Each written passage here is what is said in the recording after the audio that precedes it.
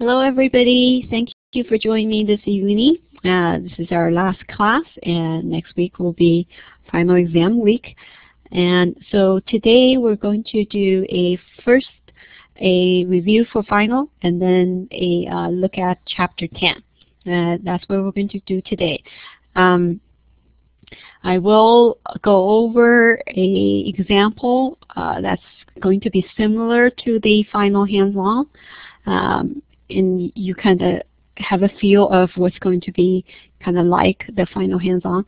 And then there are multiple choice, just like midterm. So final exam will be very similar to midterm. You will have one hands-on problem, not timed.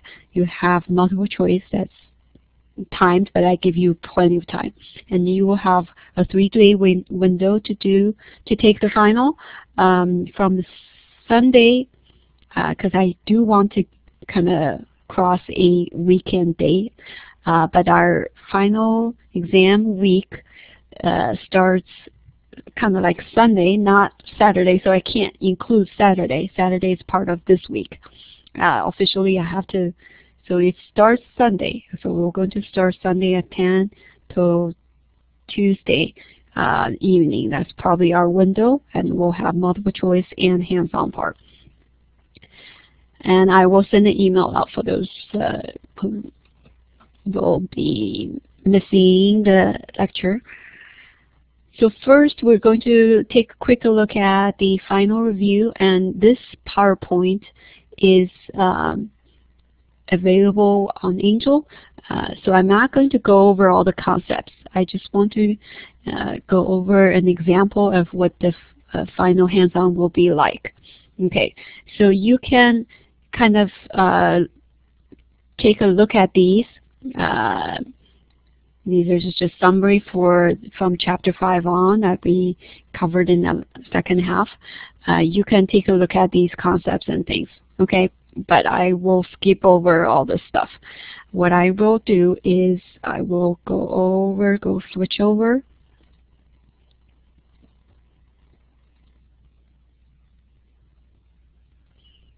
And today I had really bad luck because my home's internet was down, and so I had to run to a neighbor's house. Luckily I have a very nice neighbor, so I'm sitting in my neighbor's home and doing my two classes, Java and PHP, somebody else's house.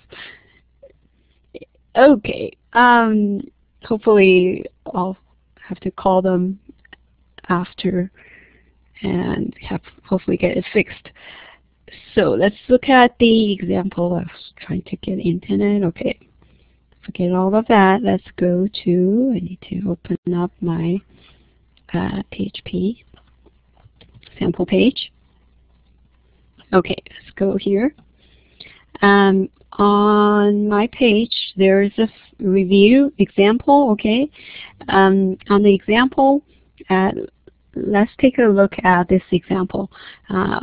I'm using this as a kind of a sample for your hands-on problem. What we have is a kind of bookstore, and we can from the employee, if this bookstore, we can add books and then show a list of books that we have. A very simple one, just like the guest book, signing the guest book problem that you did in chapter 8 is very similar. Okay, so let's look at the book list first. This program shows the list of the books that we have in the database. Okay, and then we have another link. We have another link called Add New Book, where we can add new books. So for example, if I put 2222, just test once, and my any author, let's say Smith, I think I used his name already. Title, let's say test, okay, test book. And price $19.95. Okay, if I hit register or add, okay, so this book is now in our list. And I have a debug message, so you can see what we used the SQL command to put this in. So this debug message is already also in my code. I didn't comment it out purposely so that you can see the SQL command. So that's the application. So we have two programs, one to show the list and one to add the book. Okay. Now let's look at the code behind it. So before I look at the code behind it, first let's think, if you were to be given a problem like this, okay, any kind of books or anything, let's say anything that you're selling, like t-shirts, like your souvenirs, like computers, anything, okay, that if you encounter a problem that you want to write a program where you can add, okay, items to your database and then show items. So those two programs. Let's see. Problem, no audio. Why no audio? Anybody else can hear me? I can see my my voice going up and down. No audio. Anybody else can hear me? Do I have a problem with the audio? Okay, so most people can hear. All right, I'll go ahead and move along.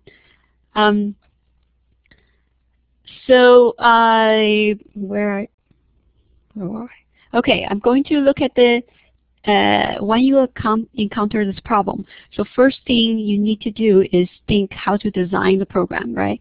So you're going to write two programs, one to list and one to add. Before you do that, you have to have a database ready, right? You have to have a database to store the data, and then you can write the PHP program to pull up the data and then save too. So first we have to design the database. Okay, for a problem like this, show a list of books. Okay, where's my list of books? One, book list. Okay. If you're given a problem, and you probably will be given the items that you need to track, in this case the books, you want to track the ISBN number, the author, the title, and the price. You probably will, people will provide you, if this is a real world website, they probably will provide you with some kind of screen markups which shows, okay, for the book list, I want these things on my book list. Okay, so you know kind of the data elements that they want you to track. That's for the business, and then you add anything that you need as a programmer to make it work. Maybe like the primary key, those things that you need to add. So first thing is you design a database. So for our example like this, we have a book list, and we want to track ISBN number, author, title, price, and if need to be other things. So how do we design this table? So what should be in our book list table? So we will have a table of like book, and then we'll store all this information. So first thing, we want to design this table. Okay, this table should have the ISBN column, the author column, the title column, the price column.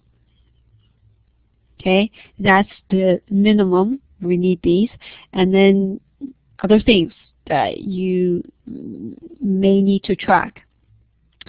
Maybe the updated date or added date, the date that this book was added to the inventory, and any other things that you might be helpful.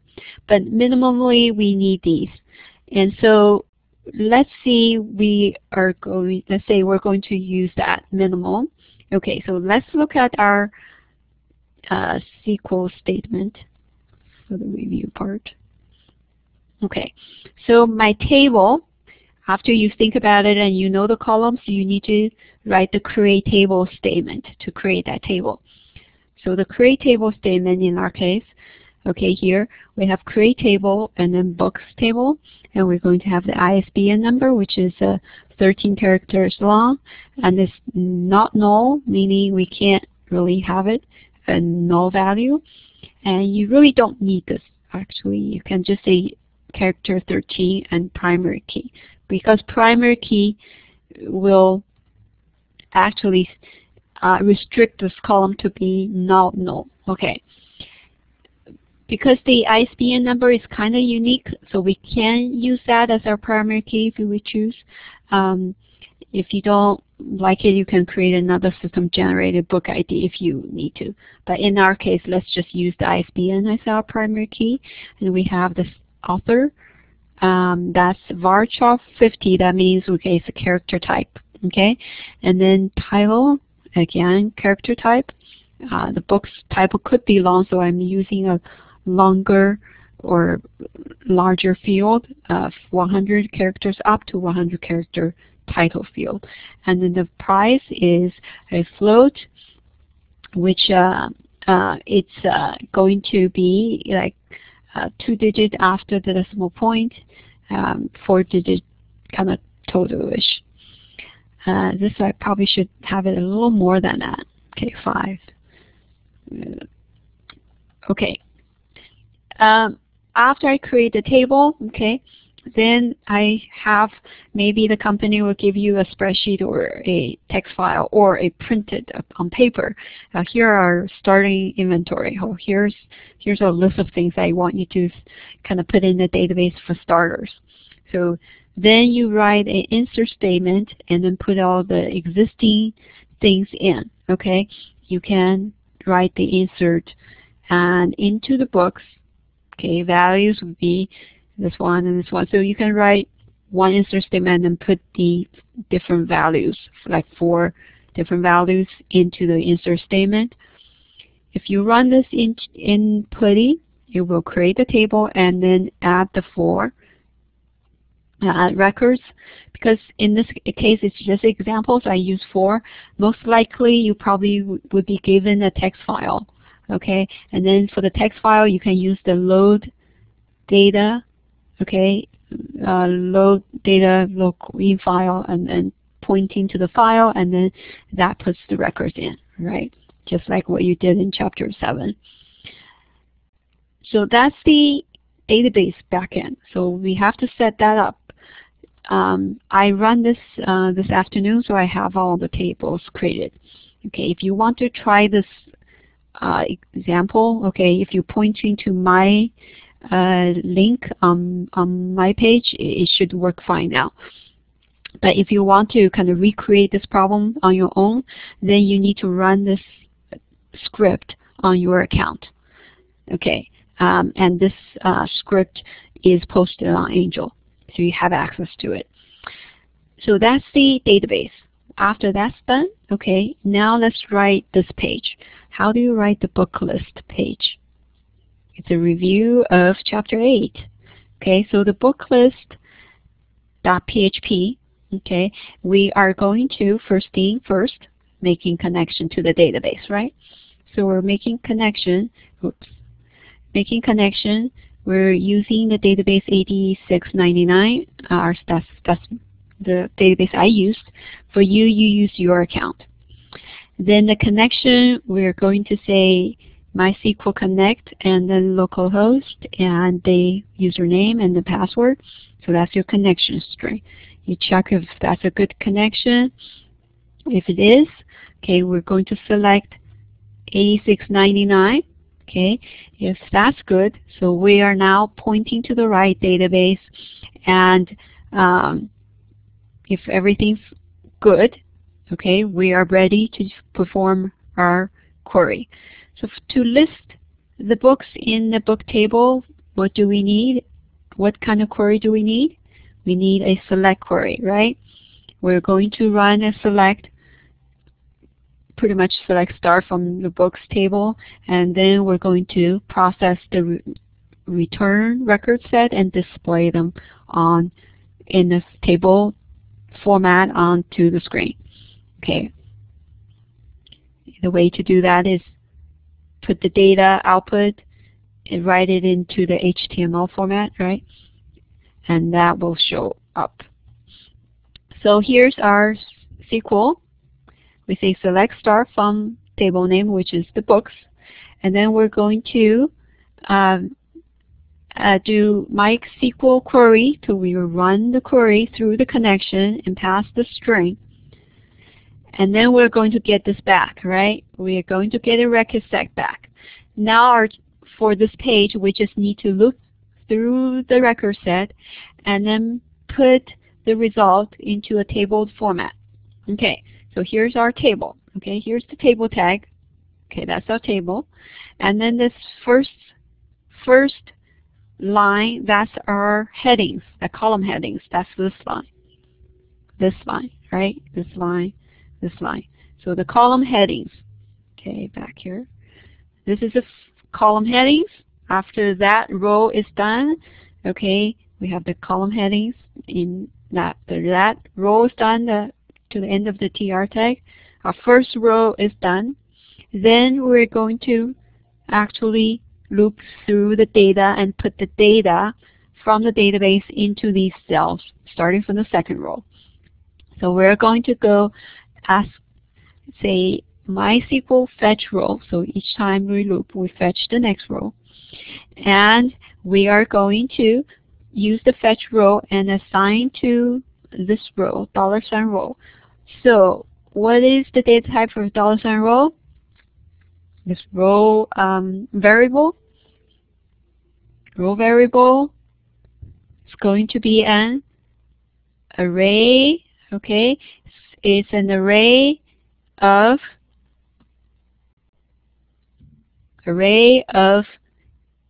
the record that we get back. Okay, one at a time. So for the first iteration, we're going to get this book. This book. Okay, this is the Java 2 for professional developers. So we can get this book, and the book's ISBN number will become the first element of the array. The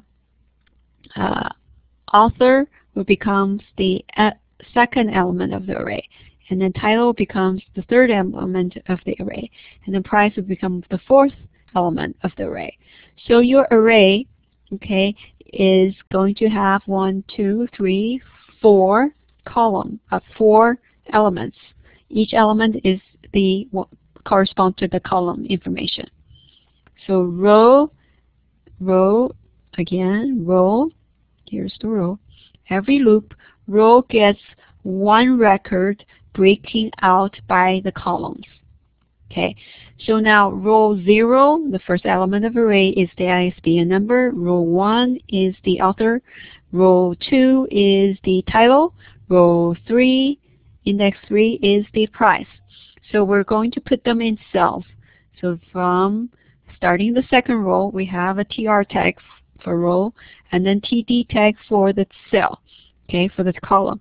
Then we're going to put the row 0 in this first cell, first column. And then the row 1 goes to the next column. Row 2 goes to the next column with all TD tags. Row 3 goes to the last column. And then we are going to enclose in the TR. So with one iteration of the while loop, we displayed one record from the database. Okay, then we're going to go to the next iteration. Okay, we fetch a new row, fetch a new record, and then put it into the cells.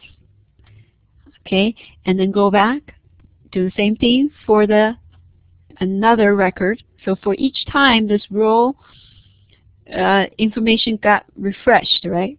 Got to the overridden, all this new row information about the book overrides the old one, and the row will always have the current one, and we will display them. So after this while loop is done, we have all the books in the table, and we ended, okay, all the rows, and then we, at the end of the while loop, after we stop, we print the end of the table tag. Okay, so we enclose our table. Okay, this one, when you reach the end of the record, the MySQL fetch rule will return a null, and then you stop. Okay, that's when the while loop stops. And then after that, I can just close the database connection because I'm done processing all the data. That will be it. My page is done, and this is it for this this code. Any questions on this? Okay, this is like half of our application. Okay, the other half is how to write the ad. Okay, so we're going to display this form, and then you're going to fill out the form and hit add or register, add new. Hit the button. We will take the information that user entered for the new book and add it to the database. Okay, so for this next part, okay, it's very similar to our midterm, right?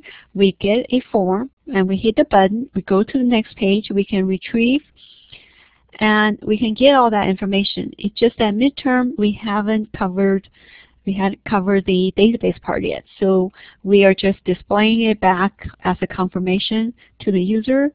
We really didn't save the data per se. But this now, we just add that piece that we're saving the data to the database.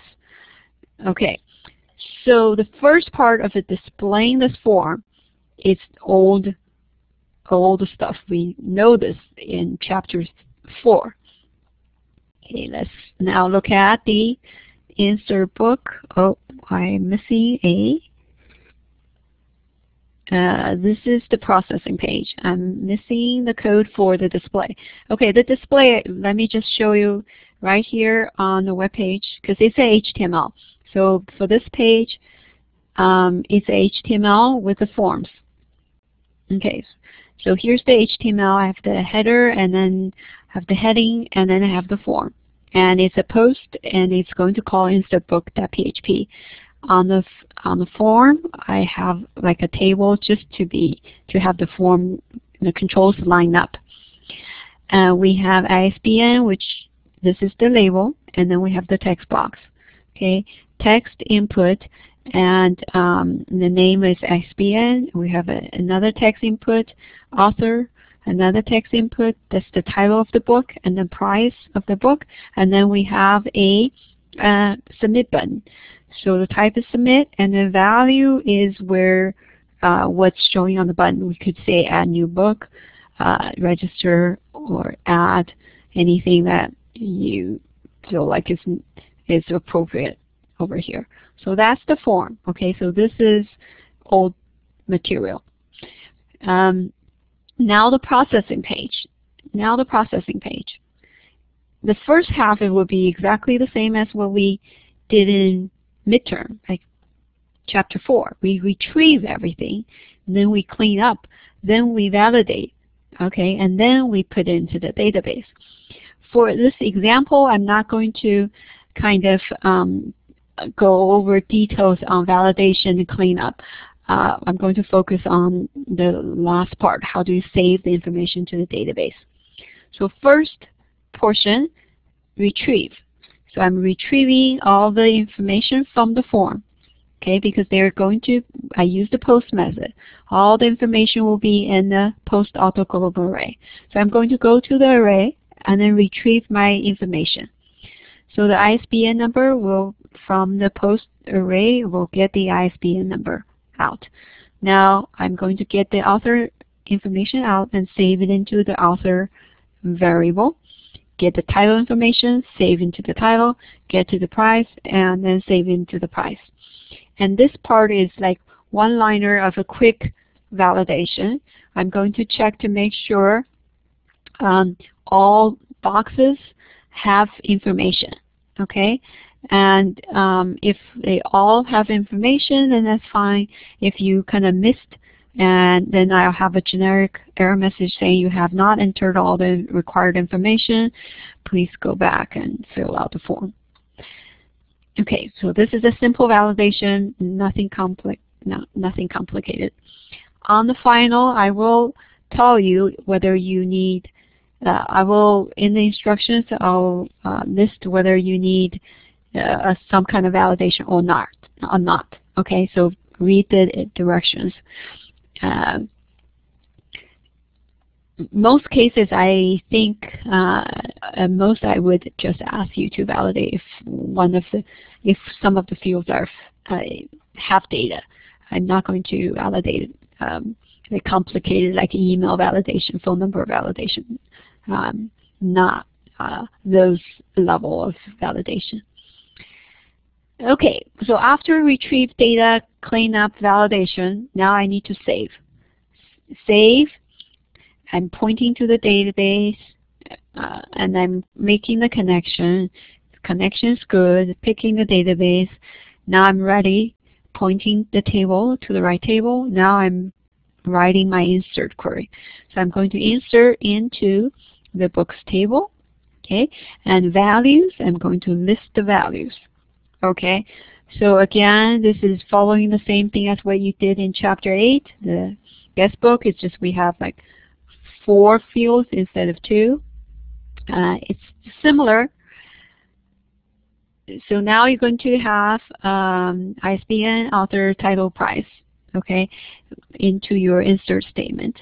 And I have this as in my local version, I commented out the debug, but on the web server, I uncommented the debug. So you have your debug statement. And then I'm going to run this query through the connection. Okay? And if it's good, that means the record is saved. So I present, okay, if it's good, I present a confirmation message. Okay, book inserted into the database. If not, then there's error. Okay, after that's saved, I close the database. And then I have a link to view the book list. Okay, so that's it for this example. Your final exam hands-on will be very similar to this example. So it won't be books, it will be something else that I want you to track.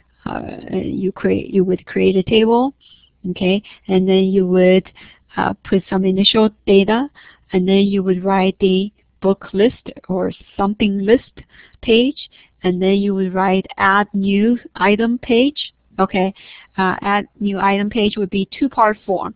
If you want, you can do it all you want, but you can do a 2-part. One will be displaying the form, just similar to this, and when you click on the button, then you retrieve data and save into the database.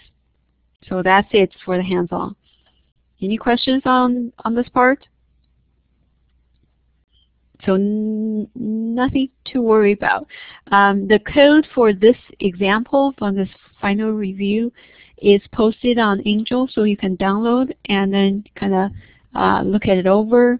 You may want to try it without looking at the code yourself to see if you can do it. Okay, and then also look back at Chapter 8 on the assigned guest book problem. Is it Chapter 8? Yes, Chapter 8 is the one that going to the database. So that's the review for final. Any questions? If not, I'm going to move on to the Chapter 10. This Chapter 10, it talks about an important topic, but it's an advanced topic.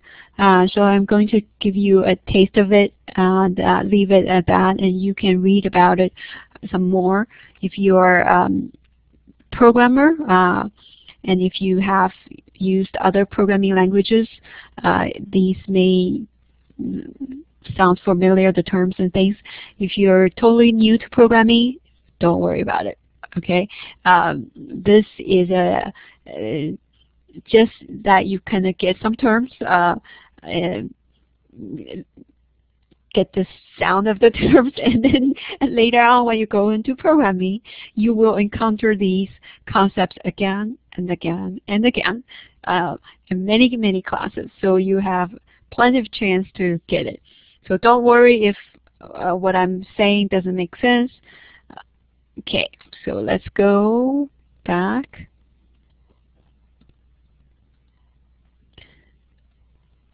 Okay, now let's go. I need to go to the objects.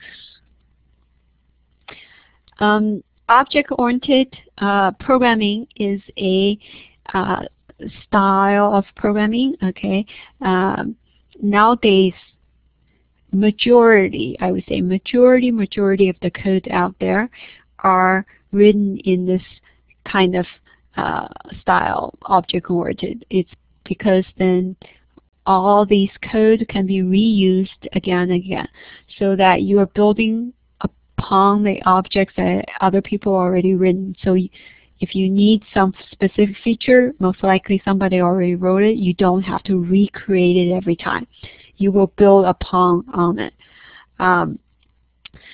So that's the advantage of object-oriented programming, and that's why most of the real applications is written in this kind of fashion.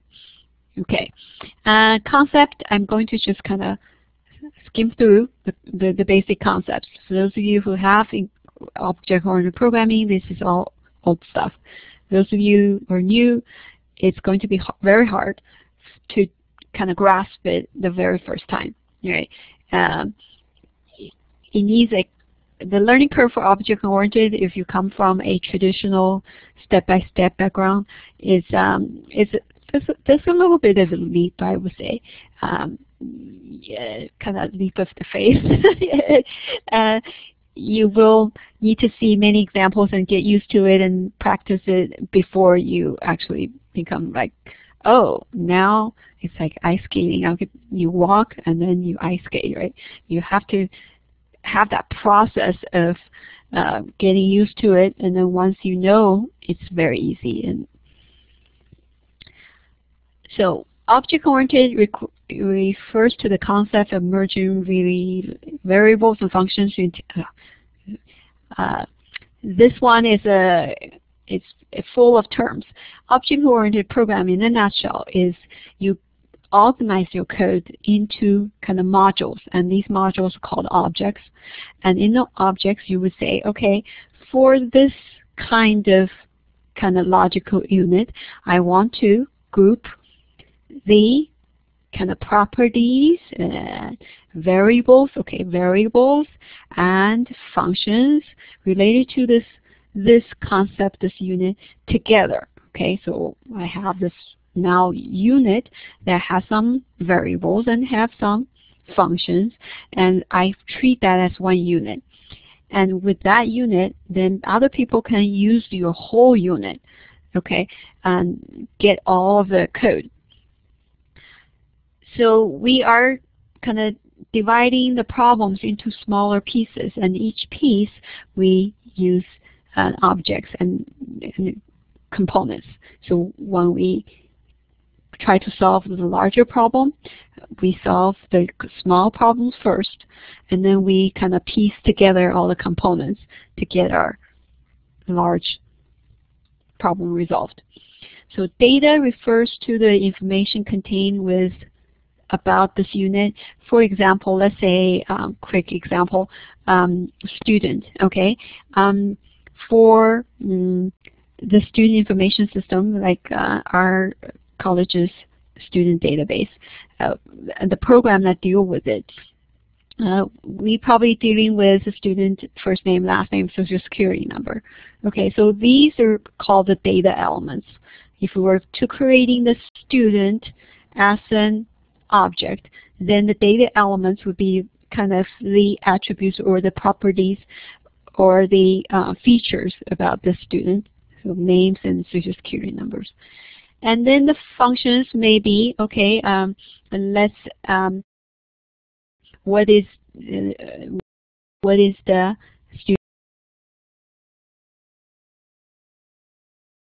student's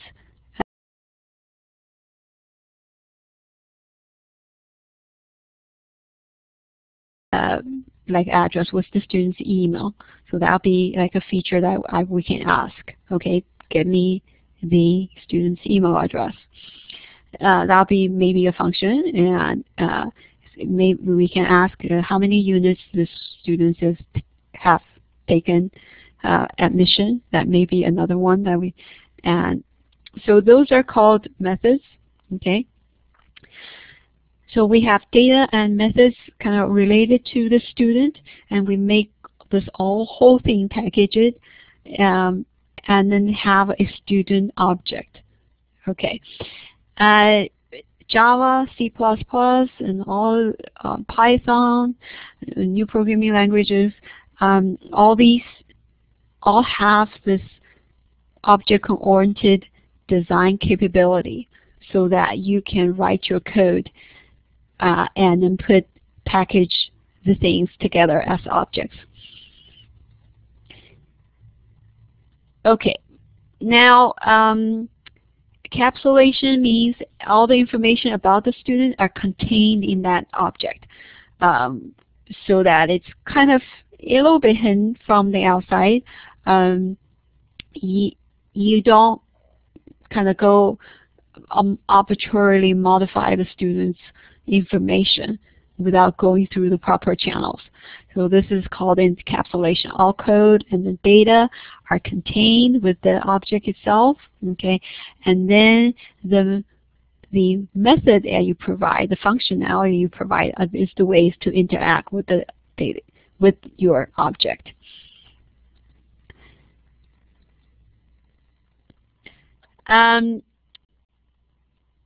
Let's look at the example.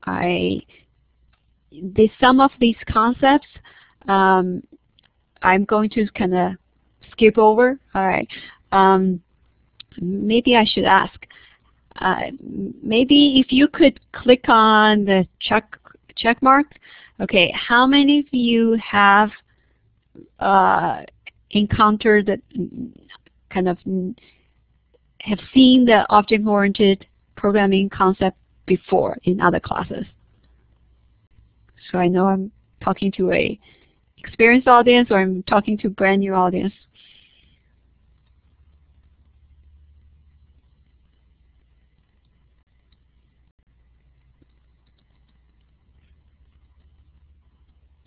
Or everybody's shy about their. Okay, so I got a few who already know the stuff.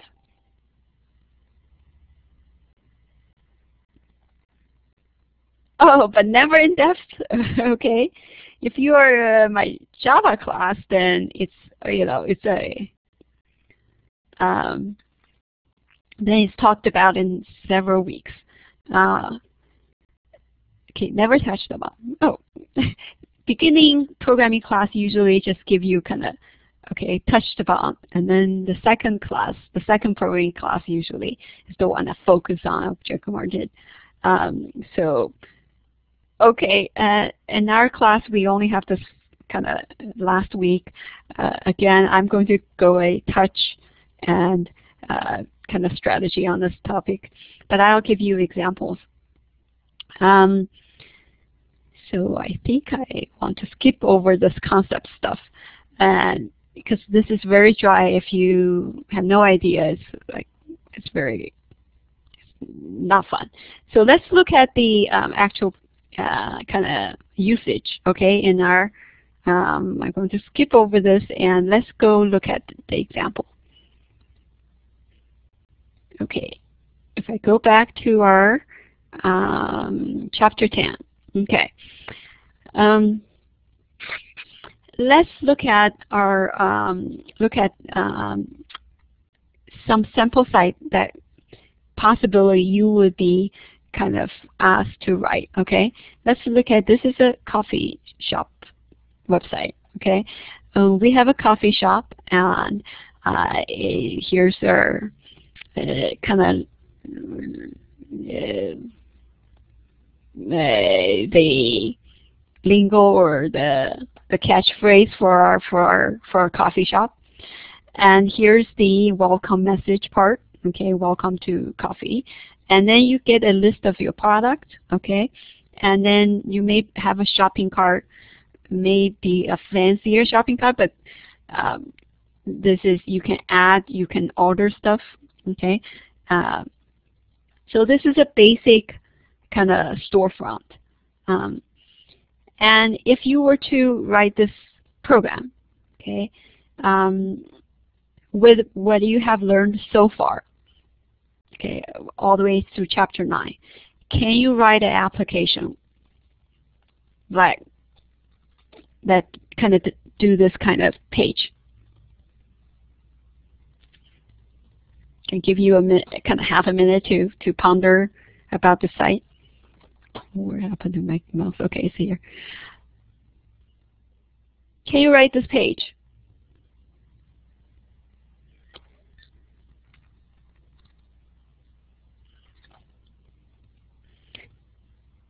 Everybody should be able to write this page, right?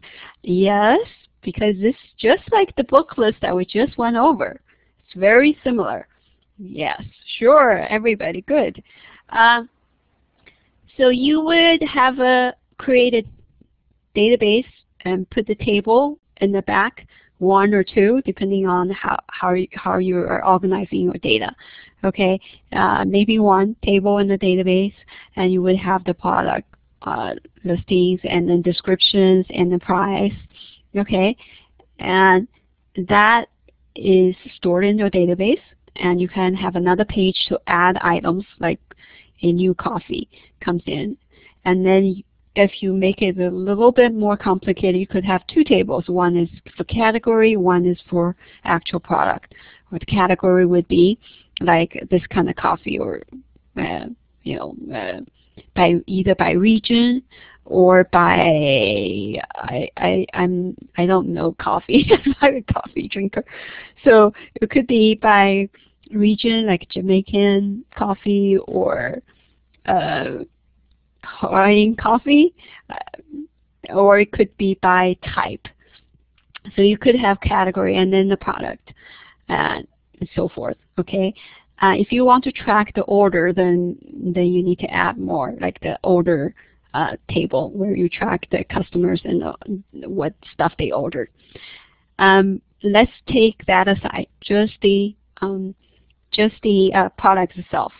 So you have the table, and you create that table in the database. You put the initial, your inventory in there, either by bulk loaded or by doing 1 by 1, depending on how you do it. You have the initial data. And then if you have that all in the database, this page is a snap to create, right? You would have your title, and if you have a nice design, you can have a nice kind of picture or different things. And then welcome message. And then you would write that kind of book list.php or coffee list.php page. You would go connect to the database, do a select query, retrieve all the data, and then put it into a table format. Okay, and then when they order, they can just, you know, if they click,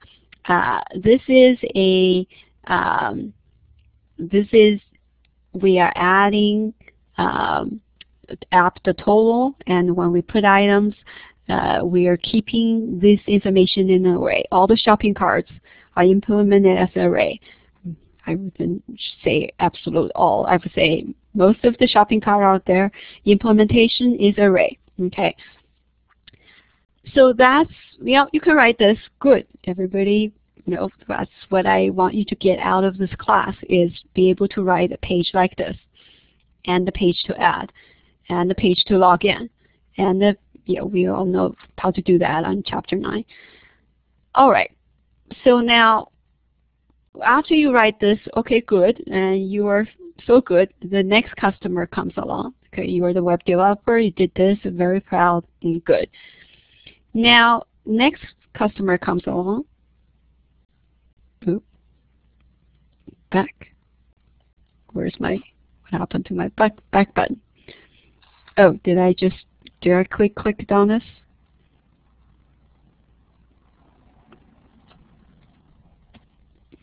Okay.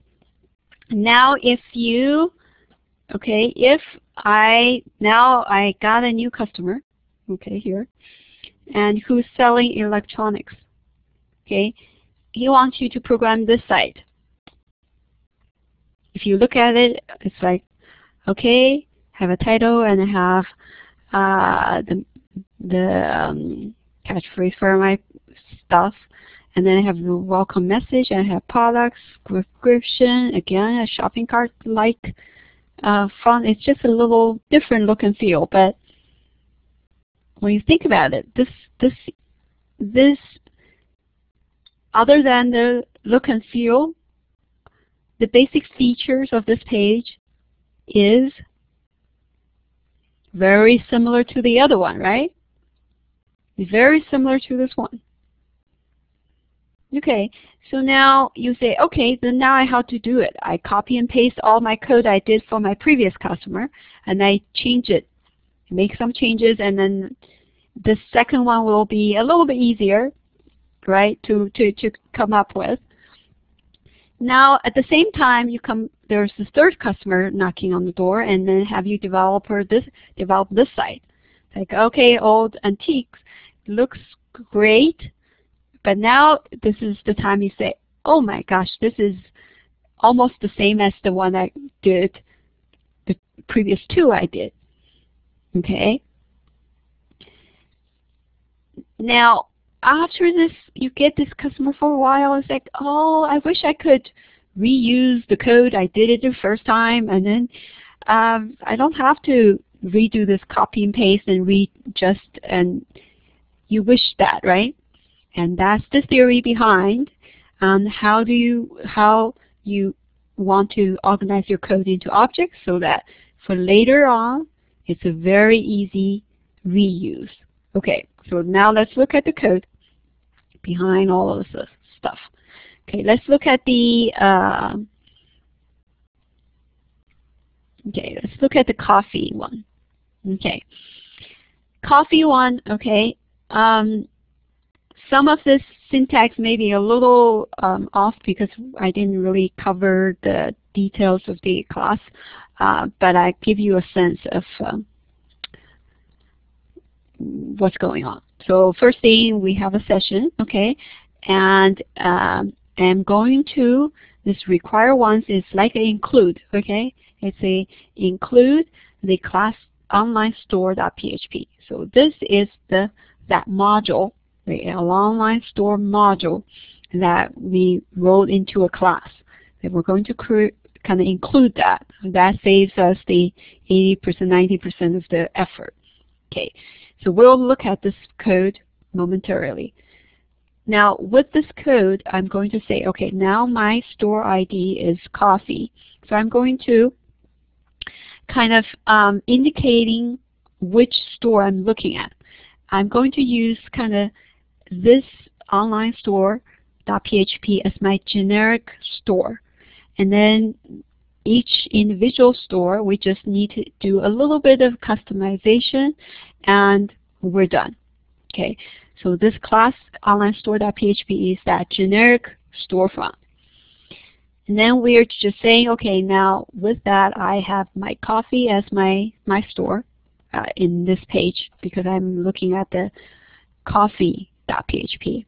Okay, so I'm the coffee shop, and this is initially just an array. Okay, then we're checking the online store. Okay, we have the class. Okay, if it's exist, okay, I'm going to check the current store information from a session. Okay, again, we can save information onto the session, so we can store the kind of like the store ID we could, and so that we know we're looking at the coffee shop. And then this is set store. Okay, this is saying, okay, let's take the online store information, and I'm going to call the set store ID method, and that way I save which store I'm talking about in the object, so that in the generic store now, I now say, okay, now the generic store, I'm going to say your ID is now the coffee shop. So that's the customization I'm doing now. Then I'm going to go to say, okay, get the store information. First of all, let's get the store information.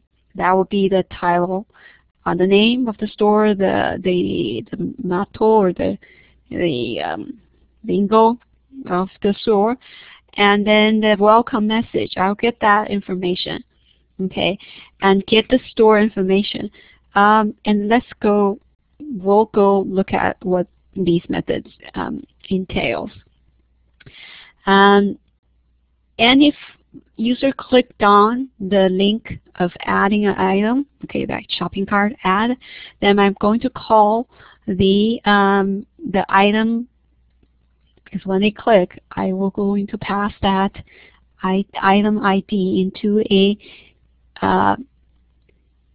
the query string to the question mark. So this is the second that we learned in chapter 9. This is the second way of passing information from page to page is through the query string. I'm going to do that for when they click on the item to add.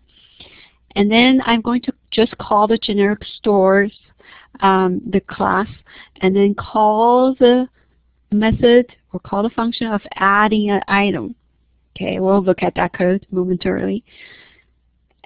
So now this code, okay, is pretty much done.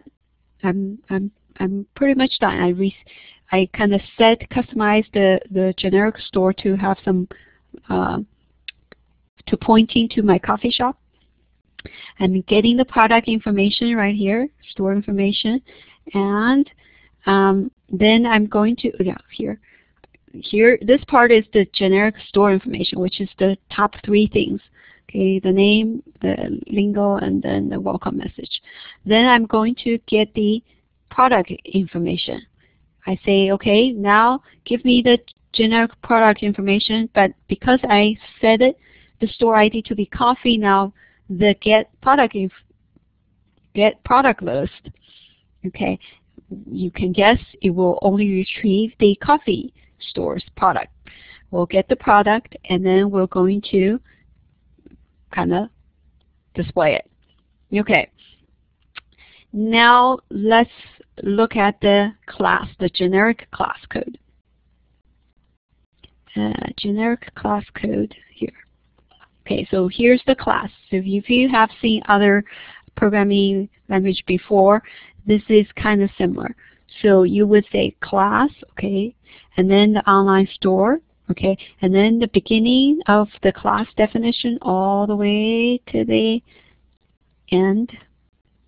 Okay, so everything is in this class definition. Okay, this class by itself does not run. Okay, it's like your design template. It's a design. Okay, you only be able to use this code when you actually create the object. Okay, after you create the object, okay, this is where it says new online store. Okay, after you create the object based on the design, this is one. Now this store is kind of live, and now you can call all the methods that you define in this code, in this generic one, like we could get set store ID, this function get store information, get product. Now you can call it after you have the new store here. Okay, you create the object, now you have the object. It's like the analogy I used in my other class. The class definition, this one, if we're thinking about like cars, okay, you would have a design blueprint of a Toyota Camry. Okay, that's the equivalent of this class. In that design blueprint, you have all the features of this car, okay, and all the kind of properties, the engine size, 4-door, or what are some? So there's some properties that they're equivalent to these. And then the features, okay, the features of the car. Like any other car, if you press the gas, after you can, okay, first of all, back up. Before you can drive, you have to start the car. Okay, so you provide a method of feature that's starting the car. You tap the key or punch the button, start button, it will start. And then you hit down gas pedal, the car should drive, right? So these are equivalent to these. Okay, what the car can do, these are functions.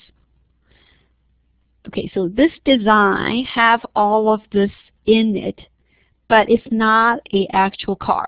It's a design, it's a concept. And then by the time you are using it, when you say new car or new online store, this is when you actually created the physical car. Okay, in our case is the kind of the program element is now created.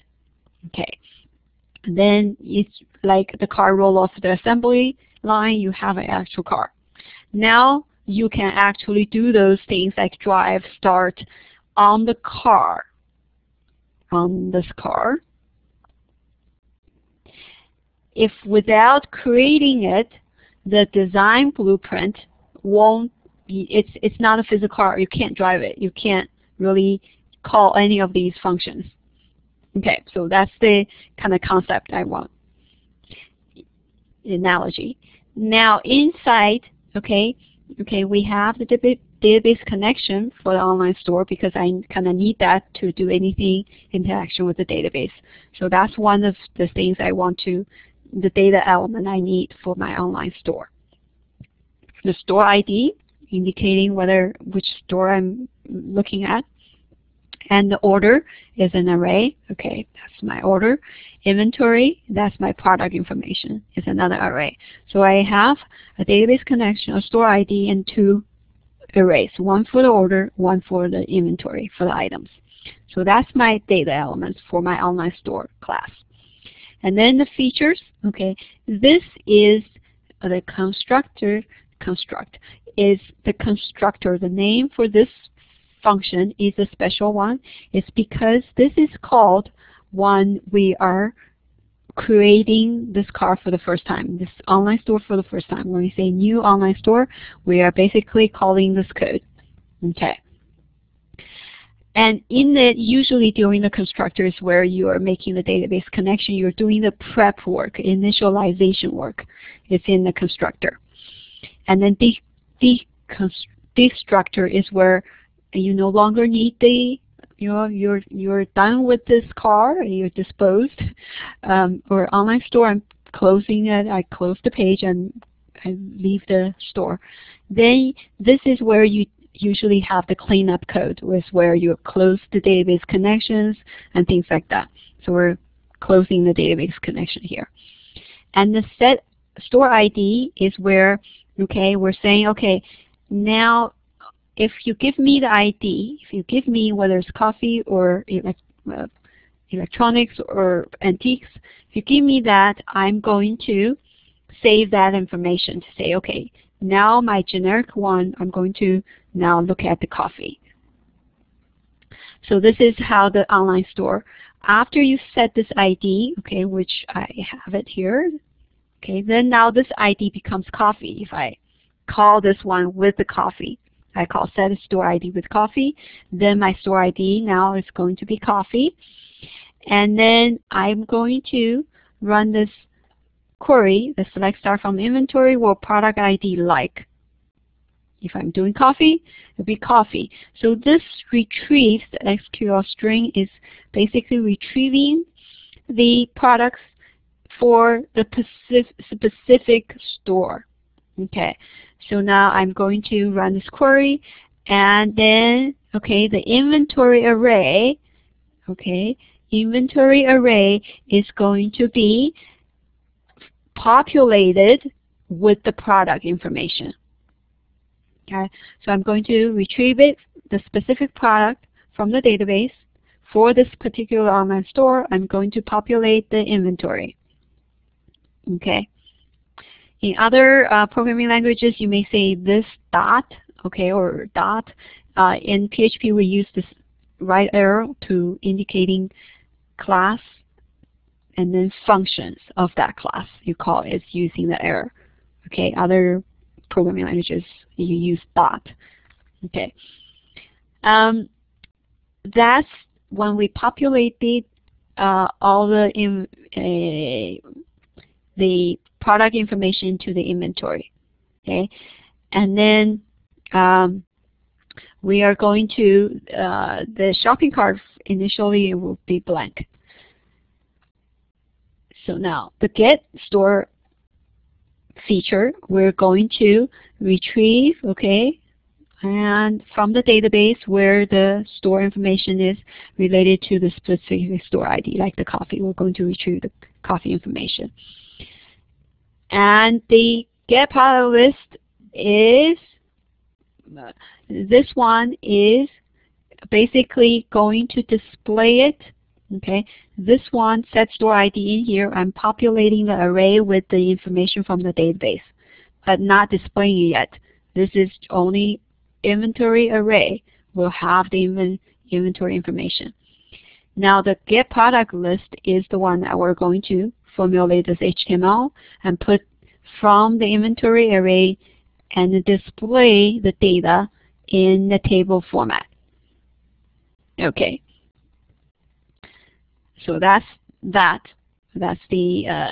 get product list ID. It's basically displayed onto HTML table format. And then add item is going to be just we are adding the shopping cart, okay, the item that we have onto the shopping cart. Okay, so this is a generic look at this class. It basically contained the features that we want this generic store to have.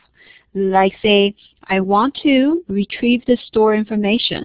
The generic, not the generic, I want to retrieve the store information for display. Okay, the top, okay, let me go back here. I want this part, okay, to be done. And this is getting store information that we coded. If I ask, we set the store ID to be antique and then says stored, not dot, the arrow, and then get store information, I should get this part. Okay, I set store ID and then all this information is loaded in my inventory array, and when I call get product info, I will get this part to show on the HTML. And then if I click on here, and that item should be getting into my shopping array. So this basic features we already coded in this generic online store class. Then the specific ones, we just set the ID to be the appropriate ID and call the appropriate method, and our program is done. Now, if you look at this one, this electronics, it's pretty much the similar thing. I call the session start. Okay, I set the store ID to be electronic boutique, and my I'm going to check to see if I'm already pointing to this online store. If not, I'm going to create the new online store and set ID to be the electronic boutique, and I'm calling the get store information, so get the top, and I'm going to call the store.get product list so that I show the products on the page, and I'm done. Okay. Now if you have a fourth customer, okay, you don't need to recode any of these things. So all of this code you can reuse. You don't have to loop through the database. You don't have to loop through the database. And you don't have to come up with a query because it's already tested and all good. So you don't have to recreate all of that. You can reuse this. So that's the kind of the idea behind object-oriented coding is code reuse. Okay, generalize, so you have a generic class, and then you apply that template kind of two different scenarios. Okay, that's what I want you to get a rough idea of this object-oriented. Any questions? You think this is good enough, or you want more?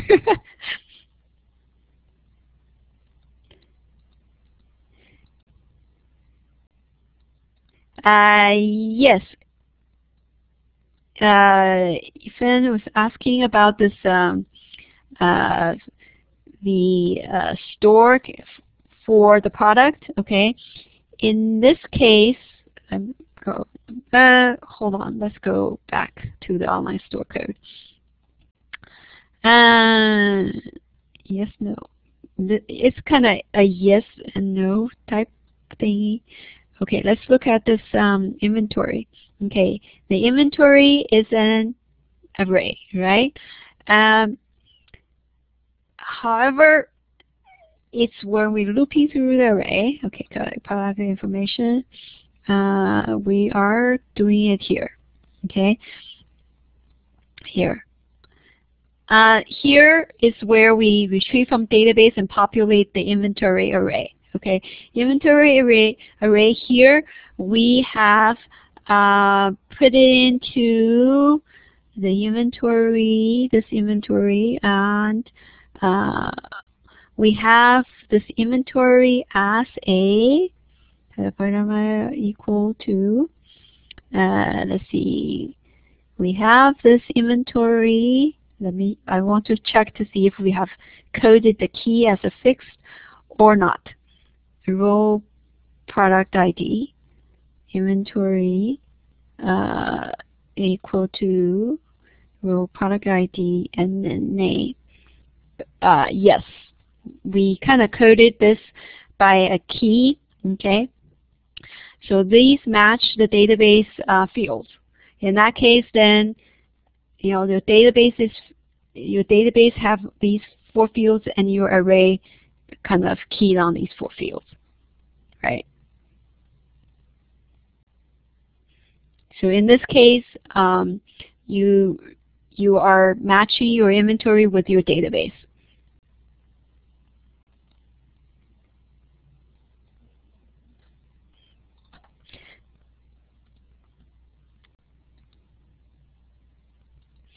In this particular one, yes.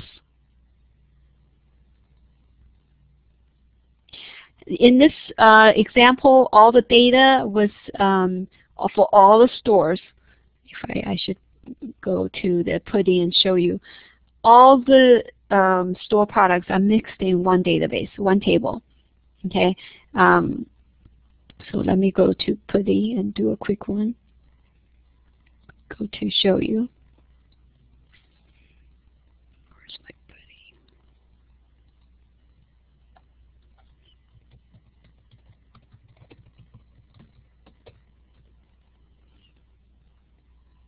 I show you the data. Okay, log in as CA8699.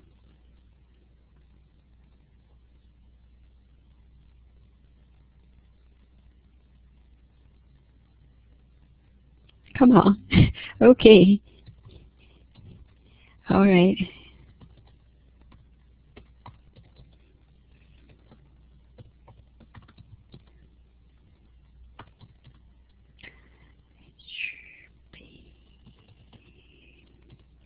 Okay, use CA8699 and show tables.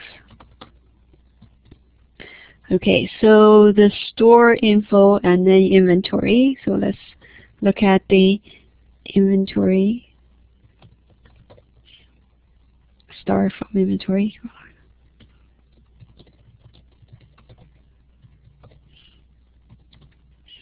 Okay, it wrapped. So imagine if it's not wrapped. Okay, so it has a product ID and then name and then description and then price. So the data is wrapped around. So the first thing is this coffee 001 Jamaican coffee, and here's the description. Here's the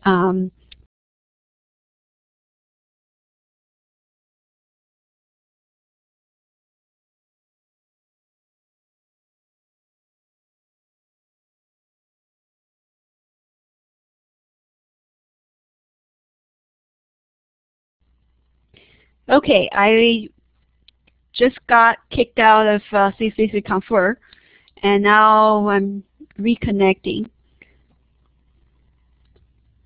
Strange. Okay.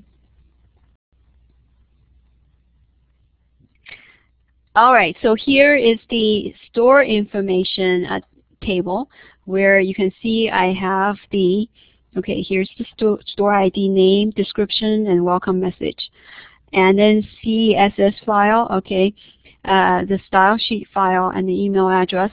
So first one record is coffee, and then the name of the store, and the lingo, and then the welcome message, and your style sheet. So you can specify a style sheet. Then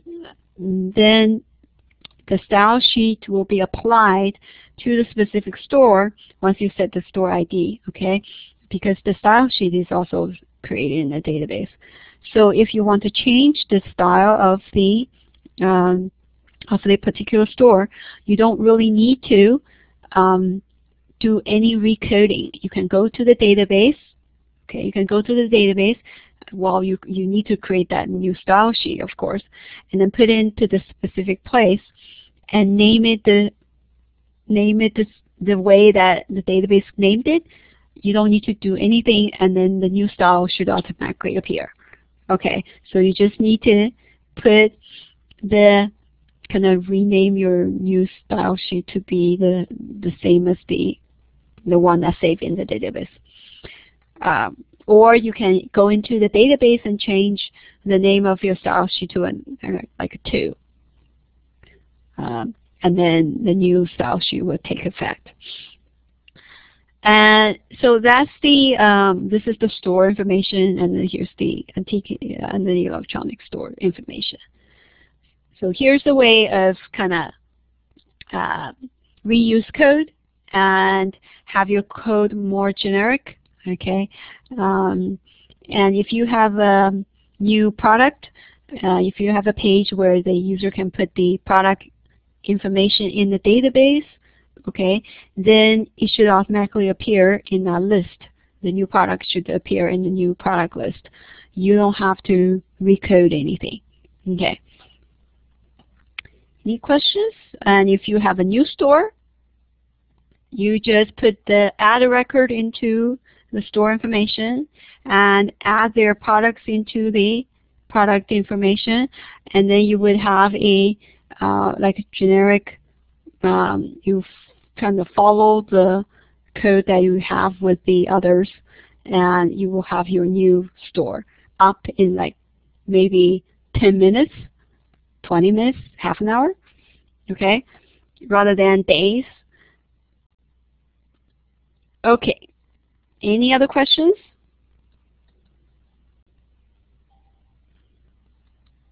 I hear things.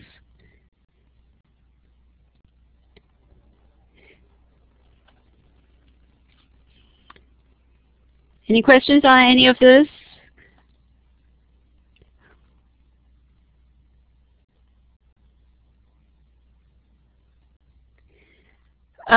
Fetch associative array is the same thing as the fetch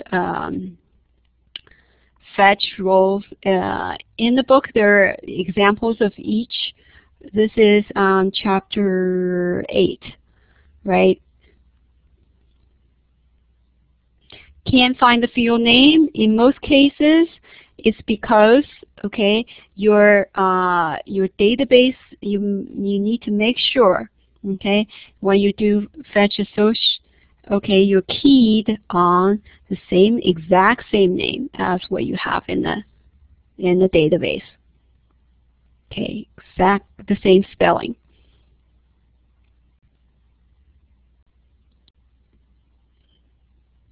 Any other tricks? Case sensitive, I would say yes, to be cautious, case sensitive.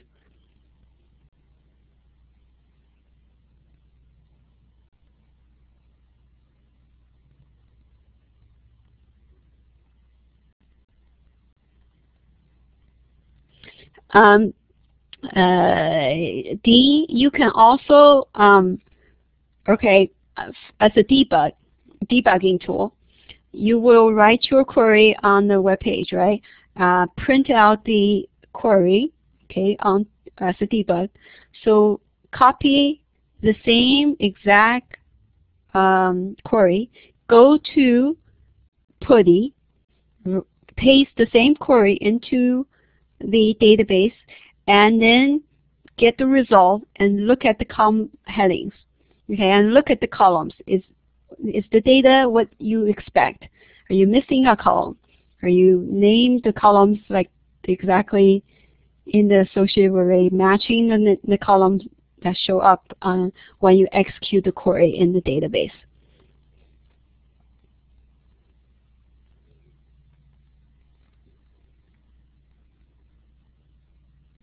Because if we're doing the development, we have a backdoor into the database, so we can kind of verify our data that way to test our program. Any other questions?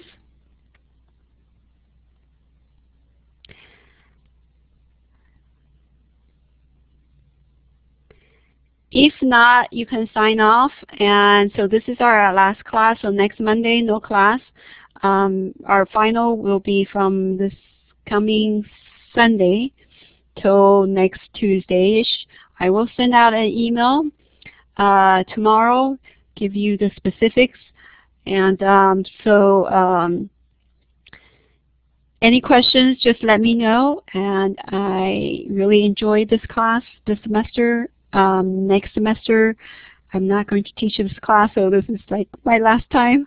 I really appreciate everybody joining me every week faithfully and give me you really make me feel energized and wanted to come to my computer every Monday night. So thank you. Chapter 10 homework and team project problems. What did I say on my sheet? Project items for sure not. No exercise, no project items. I don't remember if I assigned you the quiz. Okay, I would say even if I assigned it, forget the quiz. Okay, because I really didn't go over the concept that much. So. No chapter 10 assignment. Okay, I will need to make a note to put that in my email too. So no homework due for chapter 10. But keep up with your project. Let me quickly ask, are you on track with your project in the general sense? Yes, no for your project? Are you kind of on track? You're supposed to be at least at chapter 8. Kind of, yes, yes. Oh, good, good, good. That's what I like to hear. Okay, so that you don't have to spend a whole lot of time doing this coursework during finals exam week.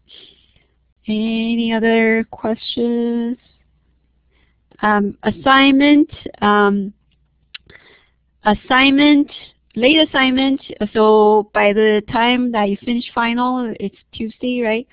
I would say please submit everything by Wednesday, okay, even if you're late.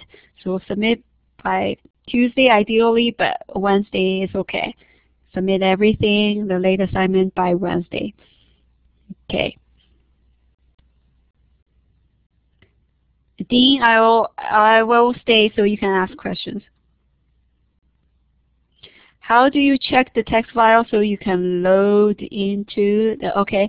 How do you check the text file? Oh, okay. The text file, when you are doing bulk load, in reality you should be the owner for the text file. Okay, for our specific problems, I put the text file onto the temp. Okay, so you can go to the server and you have read rights to that file so you can read it. Okay, you go to, let me show you. you go to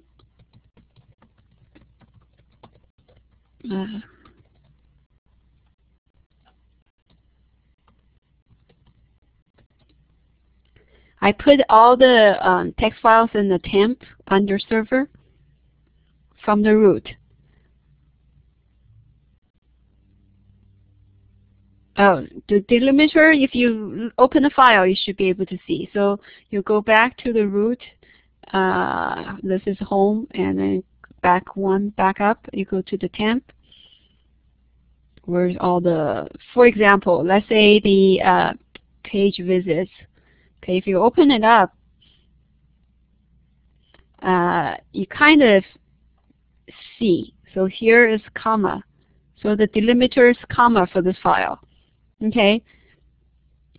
So the delimiter you should know because you are the one that loading the text file. You should have the text file, or you should be provided with the text file. You have access to the text file. Okay. Because I loaded everything into here and then kind of for you, so you may not necessarily have checked all the text files for the delimiter, but if you check, you should know. Okay, any other questions? Proverb file. Okay, for the proverb file, it's up to you. You want comma delimited, you want tab delimited, you can make that up. Okay, for your proverb file, I don't care what delimiter you use, as long as it's consistent, because you are creating the file. How do you load it into the table? You use the same thing. Follow the same example.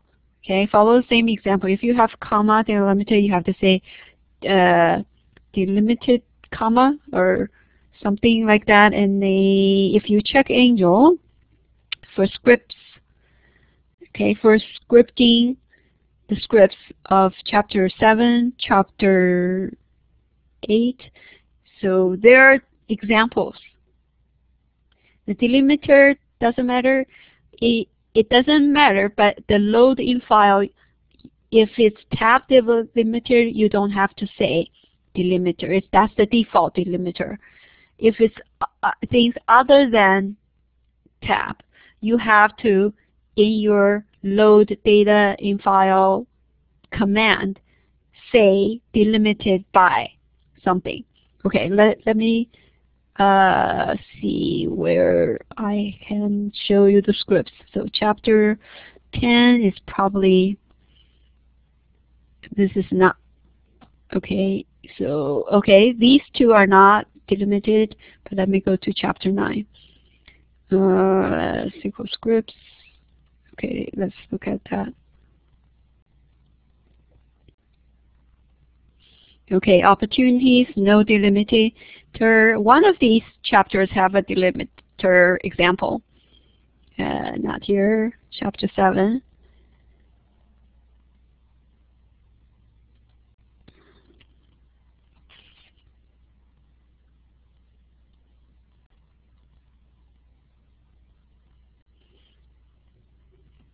Okay, here.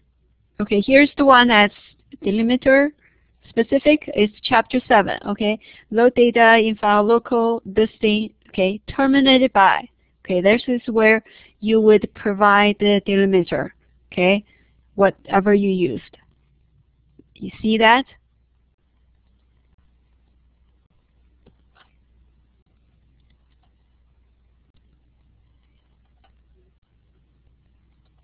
You got that?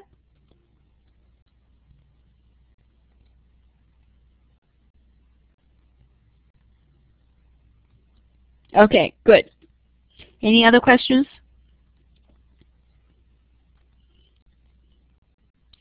When is our final? Is from Sunday, okay, this coming Sunday to Tuesday, next Tuesday, okay?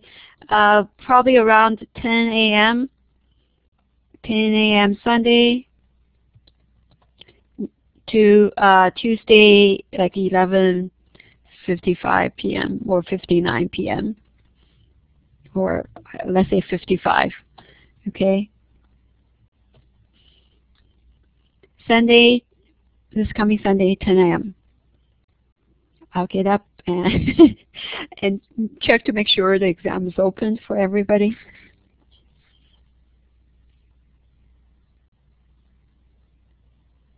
Other questions?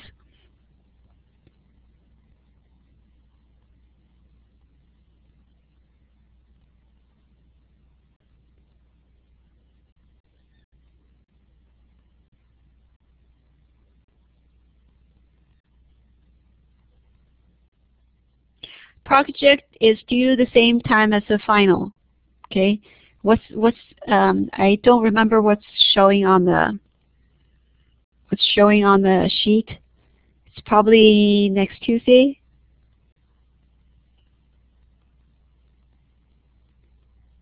But I give you an extra day. You can finish final early and then work on your assignment.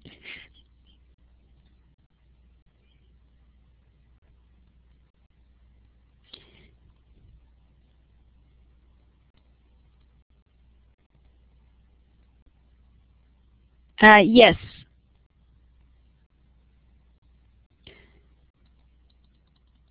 Hands-on part of the exam is due the same due time, Tuesday, 11:59, 5 p.m. Oh, is it on the assignment sheet? I put May 18th as the due date for the project. Okay, I'll give you till the 22nd then. Okay, the last day of the exam is the last day you submit everything. Let's make that. So I give you a few days of extension for the project. Keep up with the project.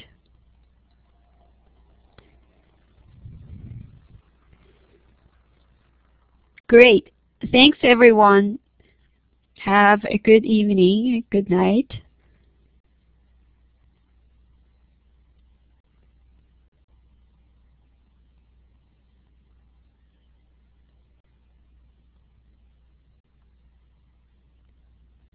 Have a nice summer, a semester break.